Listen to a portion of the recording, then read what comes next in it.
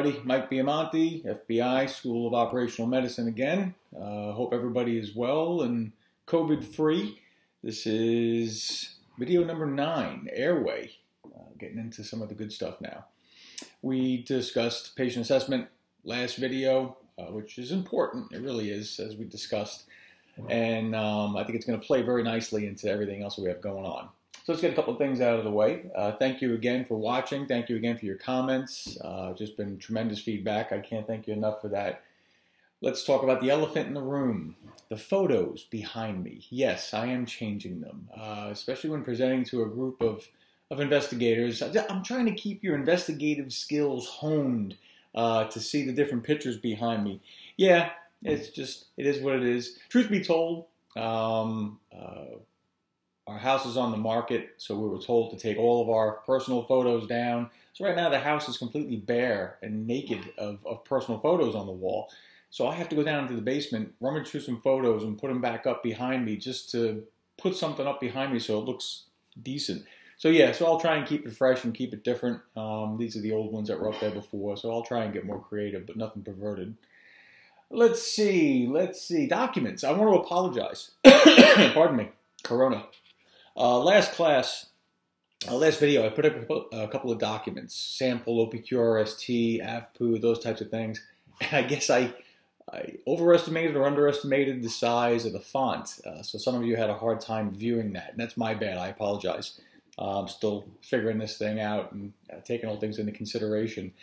So what I'm going to do is I'm going to post for the FBI folk. I'm going to post those documents on the School of Medicine SharePoint site.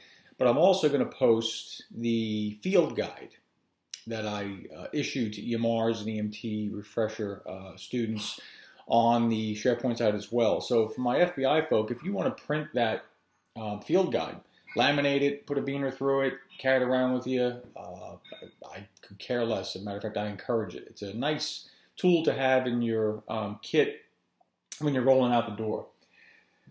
Okay, that's the administrative stuff. Nothing classified, nothing sensitive, no endorsements. There, got that out of the way. Nice. And I've got a different color shirt on.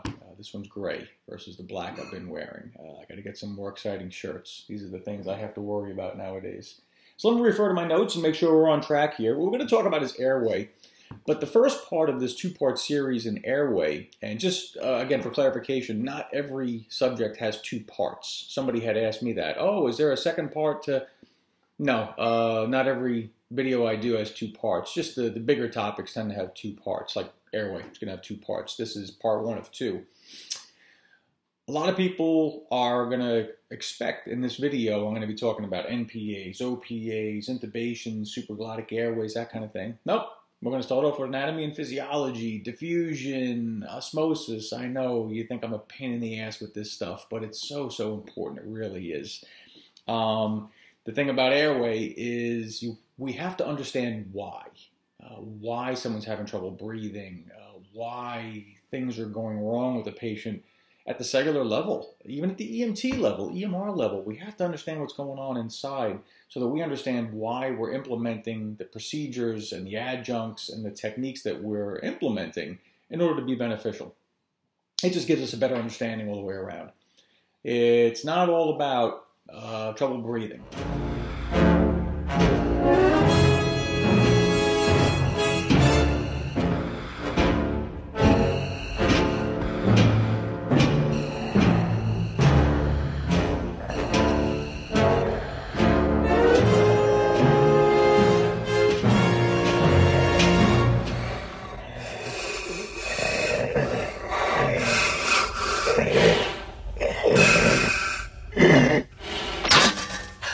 I can't breathe in this thing.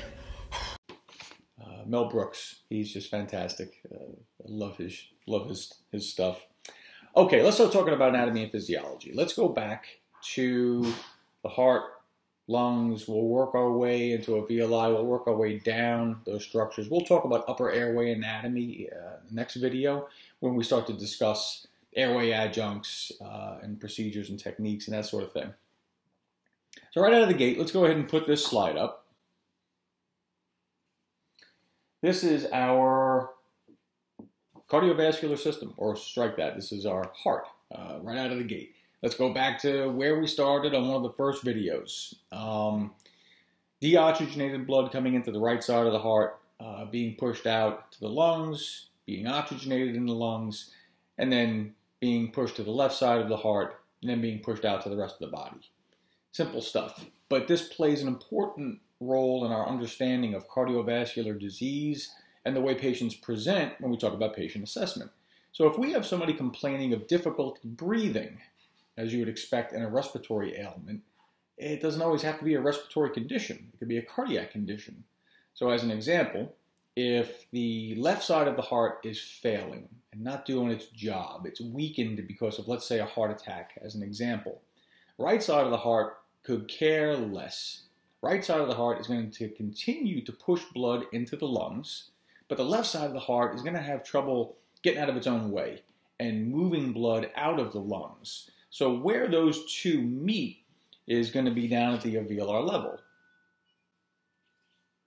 And on this slide, we'll see just the basics of the basics, and we'll get a little bit more into the nitty-gritty.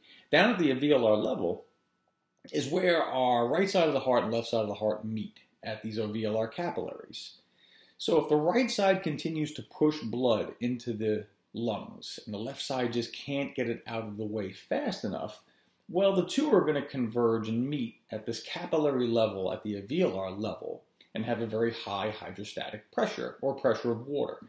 Remember, capillaries are only one cell thick. The alveoli are only one cell thick. Water is non-compressible, and it's going to follow the path of least resistance. So in this case, or in this scenario, that fluid, being plasma, the fluid, watery part of blood, going back to one of our first videos, is going to get squeezed through those capillary beds and into the alveoli, filling up the alveoli with fluid, giving somebody a sense of shortness of breath or pulmonary edema if it continues to get worse and worse and worse. So let's go ahead and put up just another picture here of a different example. So as we can see in this diagram, in number 6, number 1 and number 6. Number 1 is your right ventricle, number 6 is your left ventricle. Number 1 is pushing blood out to the lungs, as we described. In the lungs, we have oxygenation taking place at the alveolar level, pushes back in, or the left side kind of pulls it back in to the left side of the heart. Number 6, your left ventricle, and then from there it pushes it out to the rest of the body. So when we talk about patient assessment, and later in videos we start talking about patient assessment in the cardiac world, and we talk about shortness of breath being one of the leading diagnostic signs, or symptoms more specifically, of somebody having an acute coronary syndrome, this is why. So we'll go for one more picture here. And these are our alveoli. This is where all the magic happens. So when we start to talk about diffusion and osmosis, and let me just do a quick reiteration of that. Diffusion is the movement of solute, or stuff, electrolytes, particles, gases, what have you. Osmosis is the movement of water. Now, the driving force behind diffusion and osmosis is the concentration of stuff. Now, yes, diffusion is the movement of stuff. Osmosis is the movement of water. But even the water, all right, osmosis, the movement of water, is dictated by the concentration of stuff. So, diffusion by definition is the movement of solute from an area of higher stuff concentration, or solute concentration, to an area of lower, to balance things out, have that homeostasis. Osmosis is the movement of water from an area of lesser solute concentration, or lesser stuff, to an area of higher stuff. Think of this as water is trying to hydrate an area that doesn't have a lot of water and balance things out and maintain homeostasis. So those two things are constantly going on at the same time. Here at the alveolar level, we're more interested in this video with the movement of gases. And these two gases specifically that we're going to talk about here in a little bit are going to be oxygen and carbon dioxide. So let me throw this up. Not literally. All right, here we go. Diffusion and osmosis. Same slide we had in one of the prior videos, just to make it clear, just so we understand. Again, diffusion does not need a semi-permeable membrane. We use the example of flatulence. We use the example of uncapping a bottle of perfume and having those perfume molecules, will be politically correct, I'll be politically incorrect later, but for now, we'll say perfume. We uncap that cap off of that bottle, and now the whole room slowly but surely fills up with the smell of this perfume. That's diffusion, as one example. It doesn't need a semi-permeable membrane. Whereas if you were to take a dried up raisin and drop it in a glass of water, over time that raisin is going to start to plump up again, but the content of that raisin is not going to leak outside of the skin of that grape or of that raisin. This is the semi-permeable membrane that osmosis needs to work. If that helps. There were some questions that came up about that, and I totally get it. I'm going through these topics pretty quickly, and it's designed, again, for BLS and ALS providers alike. So hopefully my ALS folk are pulling some of the important stuff out at the ALS level, and my BLS folk are pulling some of the basic stuff out to make more sense of what we're doing. So let me go ahead and pull this slide down. All right, let me check my notes and see where we are. When we talk about airway structures, again, we're going to talk more about upper airway structures in the next video. But for the lower airway structures, we're talking about those bronchioles and more down at the alveolar level. We're going to spend a lot of time in this video at the alveolar level talking about gas exchange, diffusion, how these gases drive our everyday breathing. And contrary to popular belief, we don't necessarily breathe. Our brain isn't driven by an oxygen concentration. Our brain is driven by a carbon dioxide concentration, and we'll discuss that here in a little bit. So throughout this first video and leading into the next video, all I want you to really try to remember from EMR all the way to paramedic is all the scientific stuff that we're talking about is nice, right? It's interesting. I think it is. Maybe I'm a nerd that way, but I hope you find it interesting too.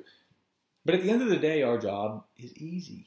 And I always hate to say that, because I'm trying to convince everybody that my career has had meaning over the last 32 years, and it hasn't been, oh, well, it's all easy. Mike's just been sloughing off for the last 32 years. No. At the end of the day, we're not concerned when our patient's desperately trying to die on us. Our first thought is, well, I wonder what the diffusion is like at the cellular level. No, that's not what we're thinking. All I'm thinking is, holy shit, I got to get their airway open. I got to get some air into them. I got to keep them breathing. These are the things we're thinking about. So at the end of the day, if your patient's desperately trying to die on you and they're not breathing well, it goes back to ABCs. So is their airway open, yes or no? If it's not, open it. Easy. Right? My airway's fine. Nothing to panic about. If they're not breathing well, assist them in breathing, or maybe breathe for them if they're not breathing at all. You'll read in a lot of textbooks of how if somebody is breathing too fast, over 30 times a minute, you can take a BVM and you can bag them down. Good luck. Give it a shot. It's not going to work. What ends up happening if somebody hyperventilates is they pass out. It's kind of nice how that happens. I got a few stories of how I was called the devil and a few other choice words when I had a young lady in front of me. She was a student. I think she was about 15 years old at the time. And I had a high school aide come with me to take her to the hospital. And she was hyperventilating. She was panicked. She just got into a fight, and she was all upset, and she was pissed off, and she was hyperventilating.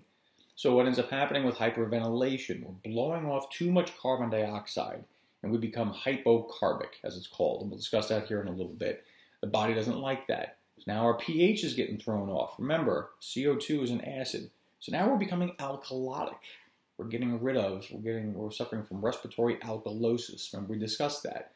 They're going to get numb around their lips. They're going to start to get carpal pedal spasms, and they're going to start freaking out even more, and they're going to breathe even harder. And eventually they're going to pass out. And they're going to stop breathing for about 30 seconds, which is normal. pH is going to balance, all right? That CO2 is going to build up again naturally. Then they'll start breathing normally. And everybody's happy. It's no big deal. I had the school aide sitting next to me, and she was appalled that I wasn't doing anything. I was just sitting there letting this girl hyperventilate.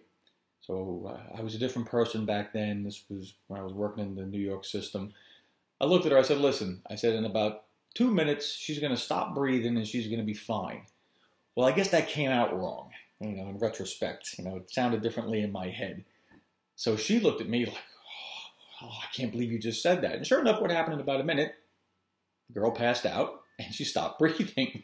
So now the woman's eyes are about this big around. I said, just relax. She'll start breathing here in a minute and she'll be fine. Sure enough, about 30 seconds later, she takes a big breath, and now she's breathing normally, and she starts crying, and the woman looks at me and says, ay, Dios mío, diablo, she's calling me the devil. And so, a little glimpse into my life. Okay, where were we? I digress. I got off topic on that one. So, let's go back to Airway, and let's go back to what drives us to breathe. When we look here at pressures, atmospheric pressures, 760 millimeters of mercury, 14.7 psi, however you want to look at it, it's the environment around us that allows air to come into our lungs and allows us to push air out of our lungs. We're not going to get into high altitude pulmonary edema or altitude sickness in this video, but the understanding of the environment and the understanding of atmospheric pressure is going to give us a better understanding of tension pneumothoraxes, altitude sickness, and that sort of thing. So let's take a quick look here. What we have here is just a quick diagram of what our lungs, just a picture diagram of our lungs. Breathing in, breathing out. Main muscle of ventilation is your diaphragm. Now, let's just discuss very quickly the difference in semantics between respiration and ventilation. Ventilation is the physical movement of air, the mechanical movement of air in and out of our lungs. So the big topic nowadays in the news are ventilators. And there's not enough ventilators, not enough ventilators. A ventilator is nothing more than a machine that pushes air in and out and takes air out of your lungs. That's it. There are very, very basic ventilators on the market that you'll see in the pre-hospital setting. And there's also extremely fancy ones that you'll see in your ICUs and your CCUs. At the end of the day, hold on one second, everybody. Let me do this. Thank you. You're the best. We have a Roomba. All right, is it a Roomba? Yeah, it's a Roomba, not Roomba. Roomba, Roomba. Call me a hopeless romantic. One of our anniversaries a few years ago, we got each other this Roomba, so it'll turn on, it'll vacuum the floor, and best thing ever. All right, I didn't get her a toaster. I got the two of us. We got each other this Roomba, so she ran in to turn it off as it turned on. So anyway, I digress. Let's go back to pressures. Atmospheric pressure and understanding tension pneumothoraxes and high altitude sickness and that sort of thing. So when we take a deep breath in, let's go ahead and start there in our ventilation versus respiration. That's where I left off. I'm sorry. Let me get my head straight again. Ventilation is that physical movement in and out. Respiration is cellular gas exchange.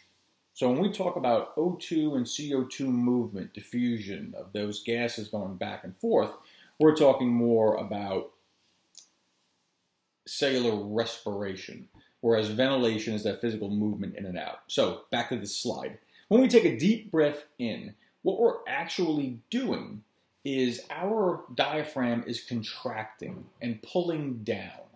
And what that does to the interthoracic cavity is it lowers interthoracic pressure.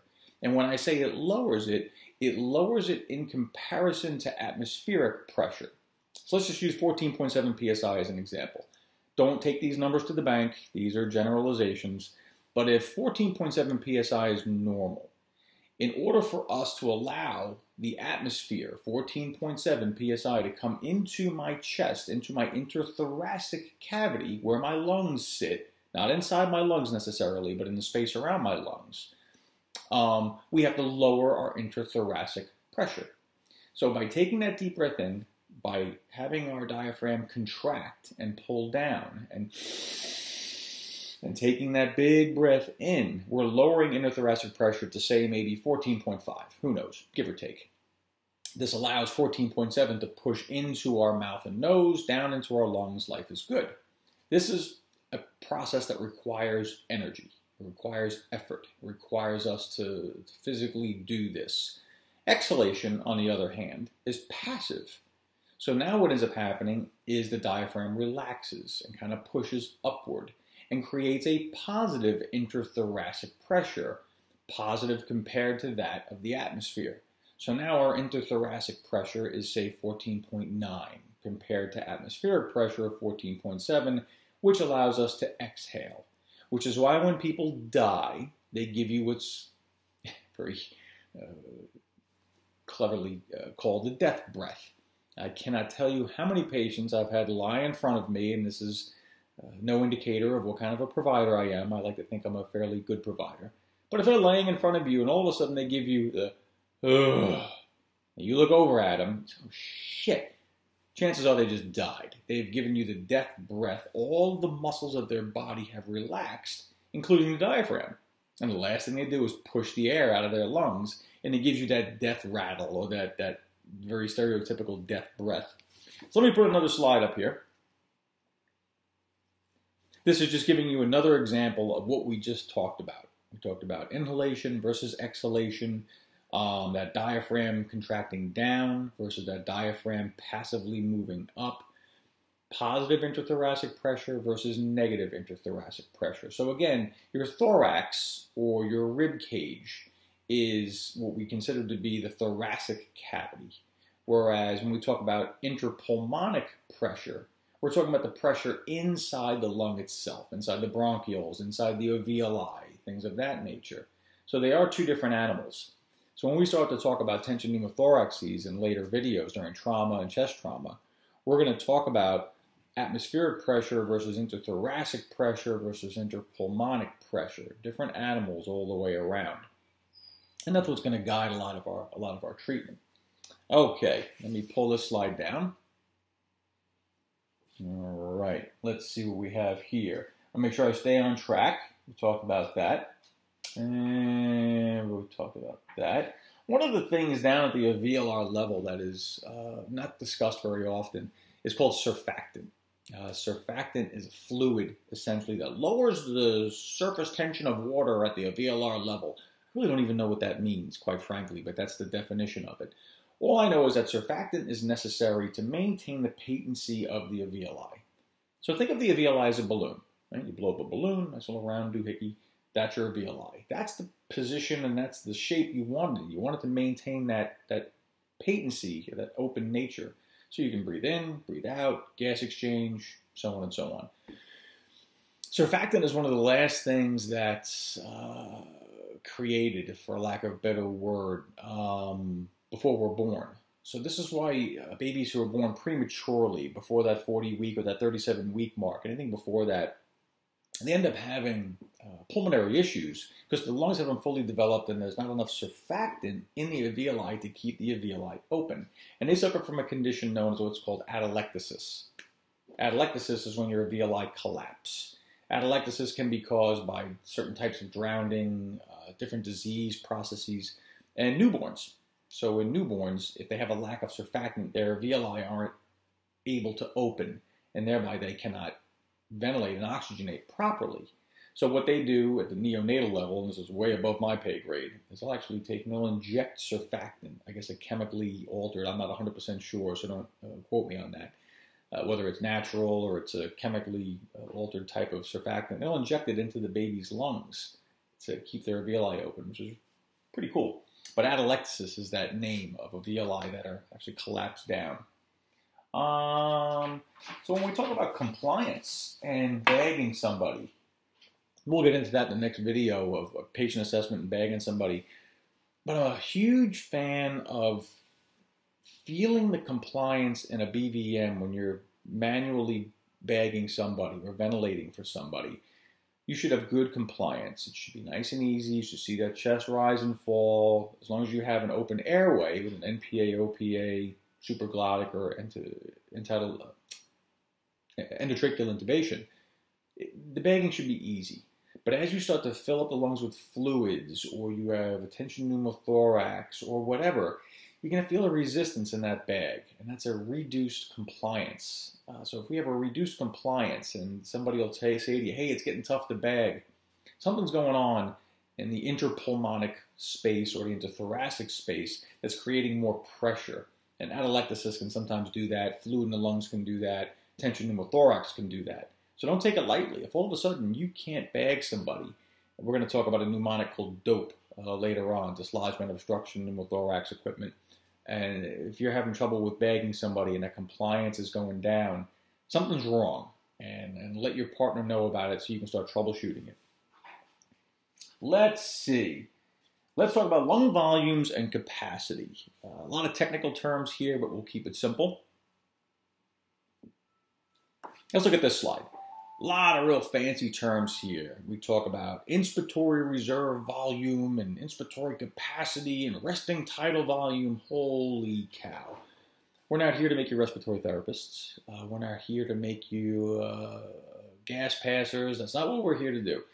Let's keep it simple. In all the years that I've been a paramedic, I've used one term, maybe, and that's tidal volume. How's their tidal volume? What's their tidal volume? So the amount of air they take in is and get rid of. That's sort of their tidal volume. So as a general rule, what we're looking at here for tidal volume, again, these are rough numbers, about 500 to 600 cc's or 500 to 600 milliliters. Don't quote me on this, but the average BVM, I think, is about 800 cc's. So you need to compress that entire bag in order to get full volume into your adult? And the answer is really no. You don't have to wring out every single, cubic centimeter of air in that bag to ventilate somebody. All you're looking for is rise and fall of the chest. That's it. As long as you have good rise and fall of the chest, you have adequate tidal volume. About 150 cc's of that air that you're pushing in actually resides in an area called your anatomical dead space. So the area from the tip of your nose and mouth to where your carina is. Your carina is where your trachea bifurcates into your left and right mainstem bronchus and down into your bronchioles. Even the air in your bronchioles is considered to be dead space. The only air that really matters is the air that gets down into your alveoli, because that's where gas exchange takes place. I can put all the air in the world into my trachea, my bronchioles, means nothing because there's no gas exchange taking place. I have to get that air down to the alveolar level.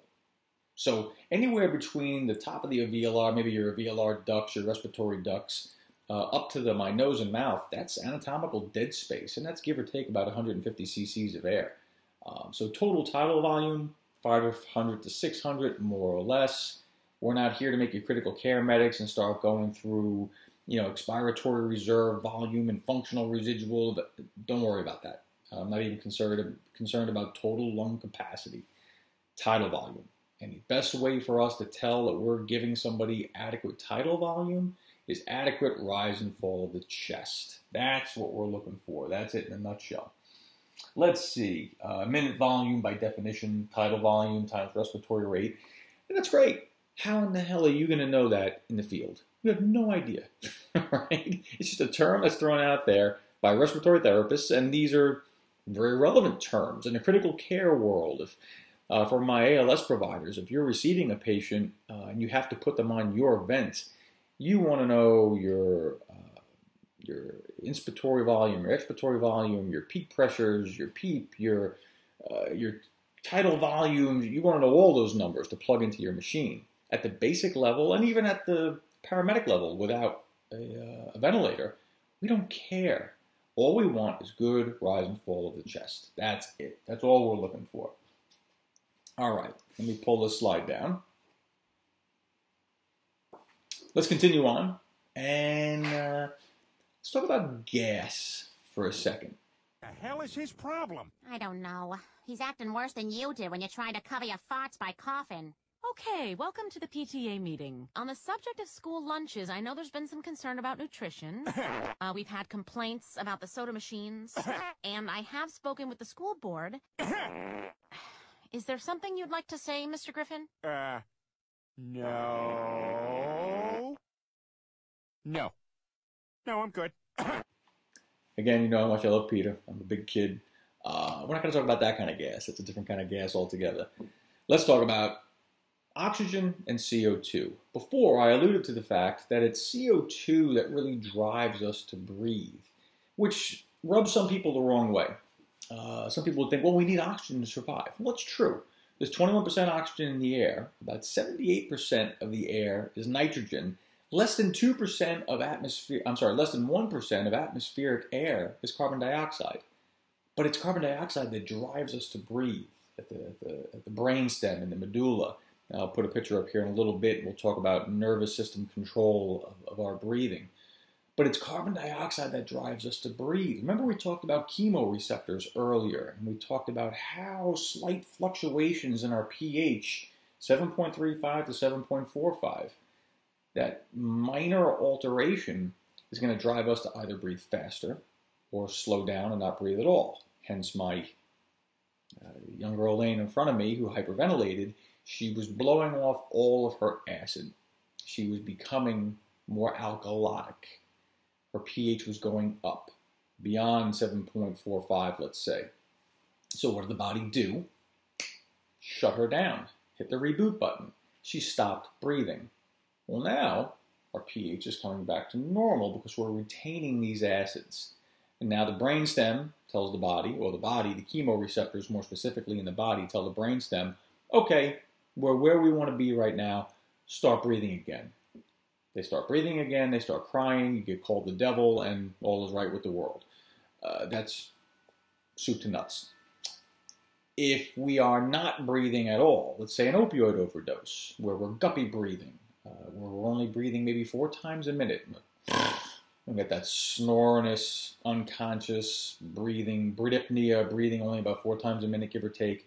Well, these people are retaining too much carbon dioxide. They're retaining too much acid. Their pH is starting to drop.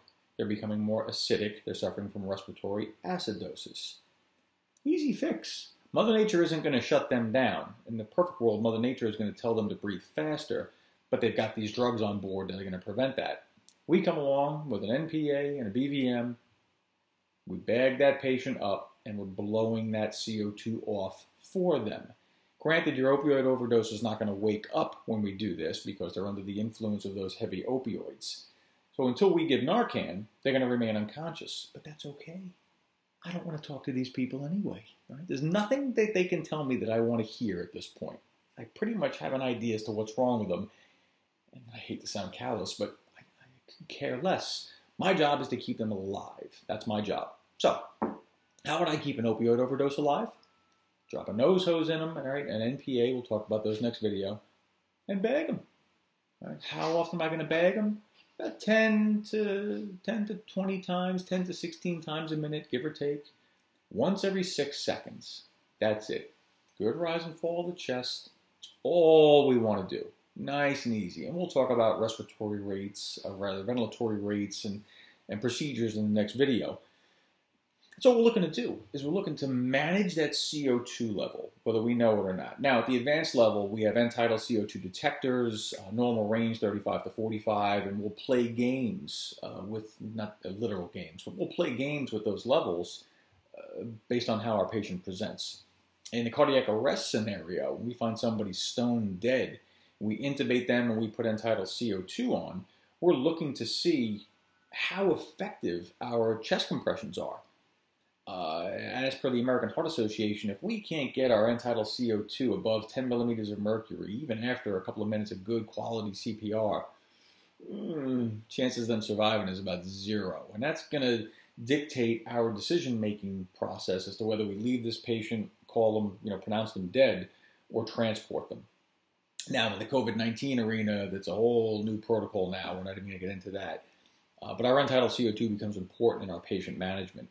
We'll also see how end-tidal CO2 becomes important with head injury and head bleeds, and how in certain circumstances we may want to bag a little faster and blow off some of that end-tidal and keep their end-tidal CO2 at about 30 to promote cerebral vasoconstriction, to maybe slow down some of the bleeding in the brain.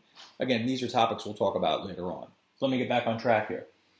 Let's see. So in your COPDers, chronic obstructive pulmonary disease, we'll talk more about that in the respiratory video, but they walk around. Wow, I sound like Elmer Fudd. They walk around. Or Kripke from Big Bang. Anybody watch Big Bang? I like that show. They walk around in a perpetual state of what we call hypercarbia, where their end-tidal CO2 is always very high. Because the COPDers, they have a hard time getting rid of carbon dioxide because they have what's called air trapping at the alveolar level, and these are things we'll talk about later. but they're walking around in a perpetual state of respiratory acidosis. They're always very high. So the brain, over time, starts to change gears, and it relies on what's called a hypoxic drive. It doesn't rely on carbon dioxide anymore. It relies on oxygen to breathe. So where you and I, not to say normal people, that's the wrong way to say it, people without COPD breathe on a carbon dioxide level. If our carbon dioxide level gets too high, we breathe faster. If our carbon dioxide level gets too low, well, our breathing slows down. In COPDers, severe COPDers, they rely on what's called a hypoxic drive, and they rely on an oxygen concentration to breathe.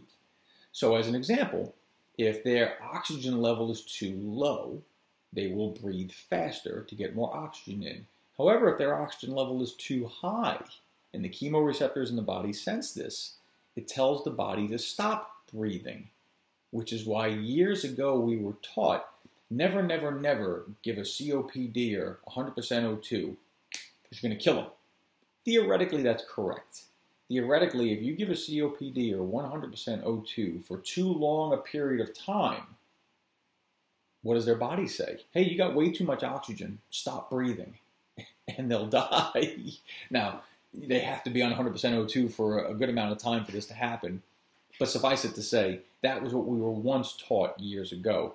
Nowadays, we don't think that way. In the pre-hospital environment, we don't think that way. If we have somebody who's complaining of trouble breathing, regardless as to whether they're a COPD or not, they get 100% O2, because we're not going to kick their hypoxic drive in until hours later. So we'll get more into that later on.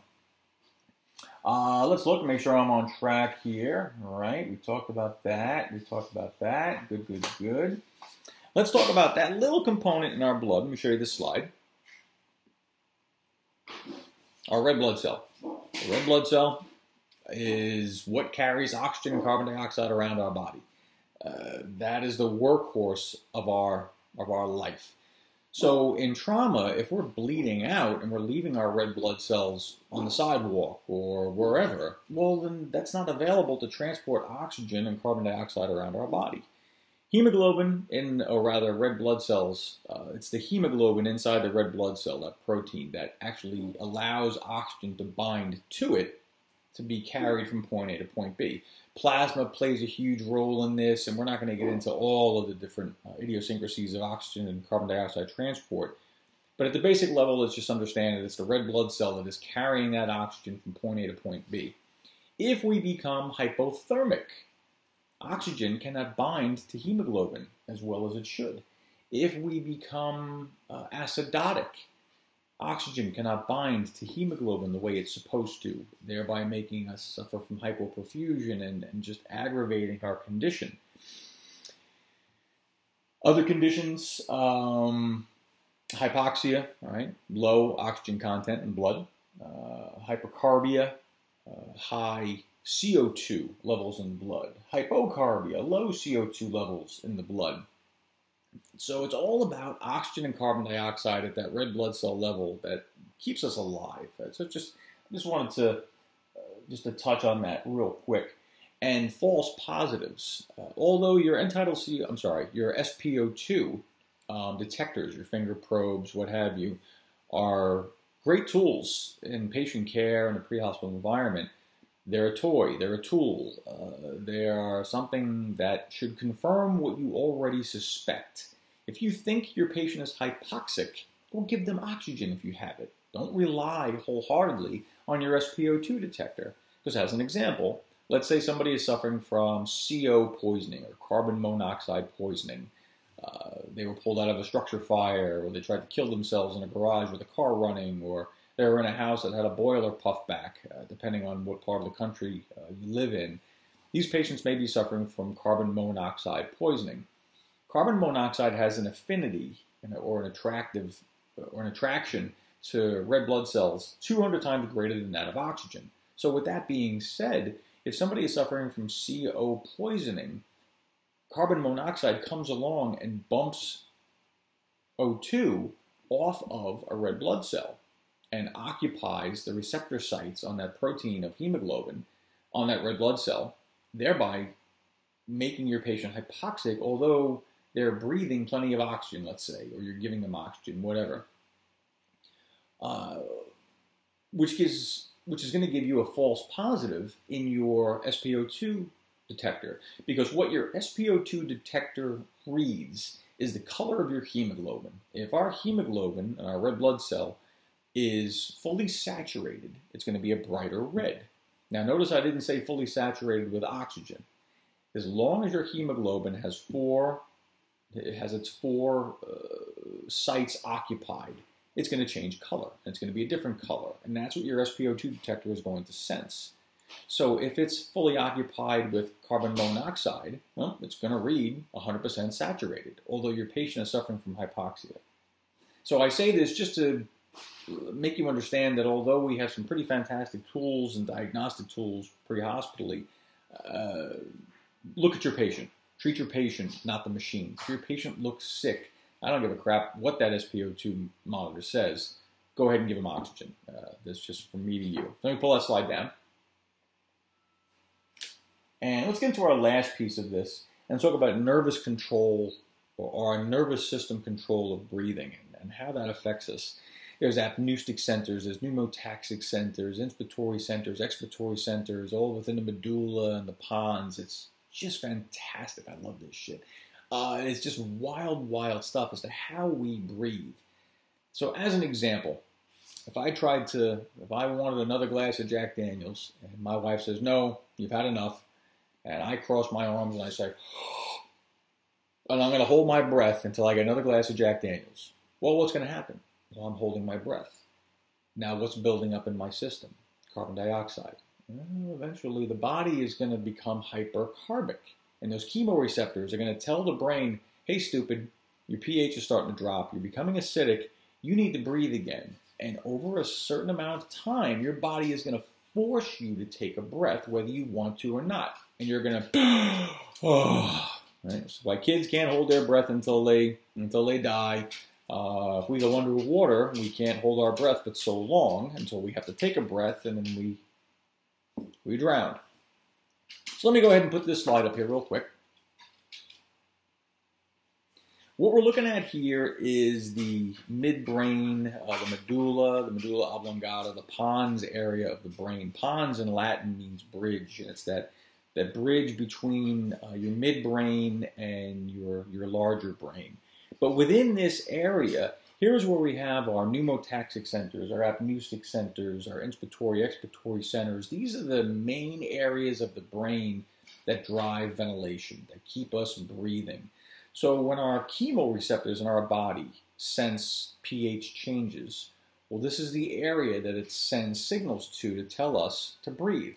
Under normal circumstances, our inspiratory, expiratory centers of our medulla, of our brain, are in full control, and they're allowing us to breathe in, exhale, breathe in, exhale. As I sit here right now, totally normal, not under any distress, not physically active.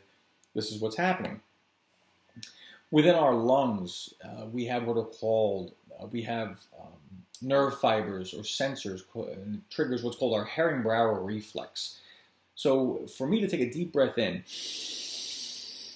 the inspiratory centers of my brain and the stretch receptors of my lungs are going to eventually stop me from breathing in too much and popping my lungs. This is called a Herring-Brauer reflex. It's a vagal response, and it stops me from breathing in too much and popping my own lungs, which is kind of cool. Expiratory centers are fairly benign. It's passive. It just allows us to exhale.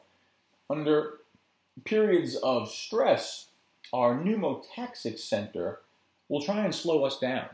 So if we go for a run, we get scared, we're under a lot of stress, whatever, and we're starting to breathe fast, tachypnea, the pneumotaxic centers of our brain will kick in and try to slow us down. Whereas just the opposite, our apneustic centers of our brain will try to speed us up if we are stressed out, scared, under stress, whatever. Again, that and $2 will get you a cup of coffee. But that's how our brain stem works. That's how important our brain stem is to our everyday ventilatory effort and respiratory effort for that, on that line of thought.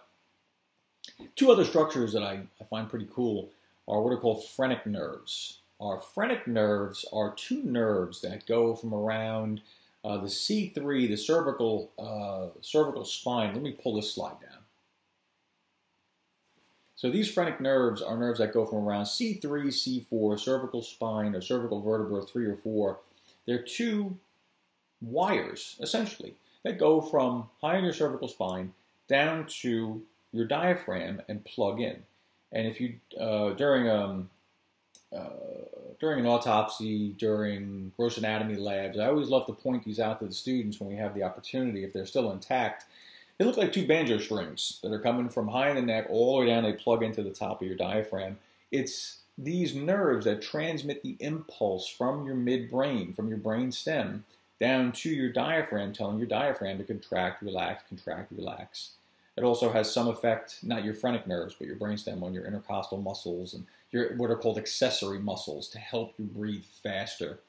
But under normal circumstances, we don't use accessory muscles. Our sternocleidomastoids, our intercostals, our scalenus muscles, all the other muscles that help us breathe, those are only under extreme conditions or distress or physical exertion. As I sit here right now, you can't see me breathing. You shouldn't, because I'm not in distress. But our phrenic nerves are the two wires that carry the impulse from our midbrain down to our diaphragm, telling it to contract and relax. This is why if we have high cervical fractures, and I'll use Christopher Reeves as an example, was thrown from his horse, hit his head, fractured high in the cervical spine. Now the signal that's supposed to go from midbrain down to the diaphragm isn't transmitted. Not to say that those phrenic nerves are lacerated, but the signal isn't going down because of that. The spinal column and spinal cord was cut higher than that phrenic nerve area, and now those signals can't be transmitted to the diaphragm. Now our patient can't breathe. So when we have somebody with high cervical fractures and they have an inability to breathe, that's why the impulse cannot be transmitted down those phrenic nerves, which is pretty wild.